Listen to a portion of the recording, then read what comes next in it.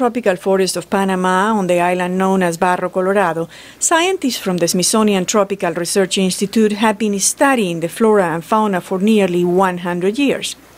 Stefan Schnitzer is one of those scientists. He studies lianas, or woody vines, structural parasites that require trees for support. He found out that vines growing on tree crowns have more than doubled over the last 4 decades. What we found is that probably around 80% of the trees that are around us now have some competition with vines. So vines are affecting nearly all of the trees. Some 80% are their growth rate is being reduced because of the presence of vines. Not only growth, lianas compete for nutrients in the soil, deprive trees of light, and can choke and kill them. You could call them natural-born killers. What's very interesting about these lianas is they climb up a tree. That tree falls, the liana falls with it, but the tree dies and the lianas stay alive.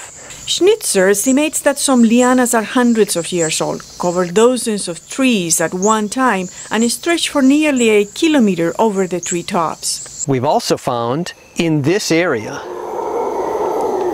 these are the howler monkeys.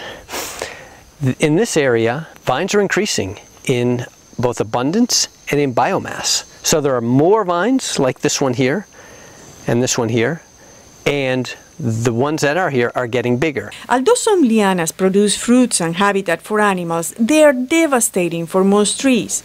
On this liana, we found more than 10 different rooting points within a few square meters. This is an enormous liana, and it's rooted right there next to the tree. It's competing for all sorts of resources. And then, to add insult to injury, it's sending up this giant stem up into the canopy, where it's probably competing for light as well. Schnitzer says he believes lianas are growing faster because of drought and warmer temperatures. He says these woody vines prevent trees from growing and capturing carbon dioxide. In this clearing, there are no trees. Vines have completely taken over. You can actually get our tree fall gaps that never recover, or it may take them 20, 30 years to recover back to a full canopy because there's so many lianas preventing trees from growing. Schnitzer and his team are also working on the nearby peninsula of Gigante in another protected area.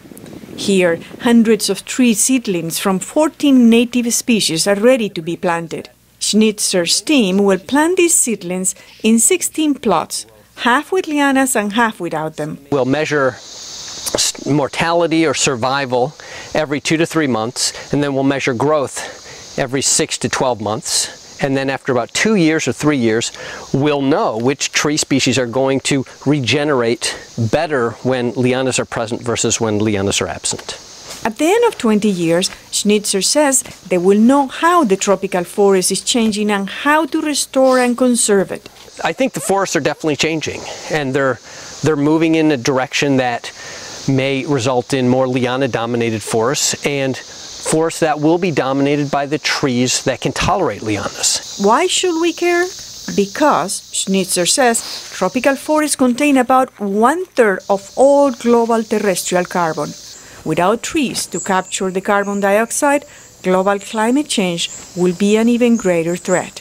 From the island of Barro Colorado in Panama, this is Zulima Palacio, VOA News.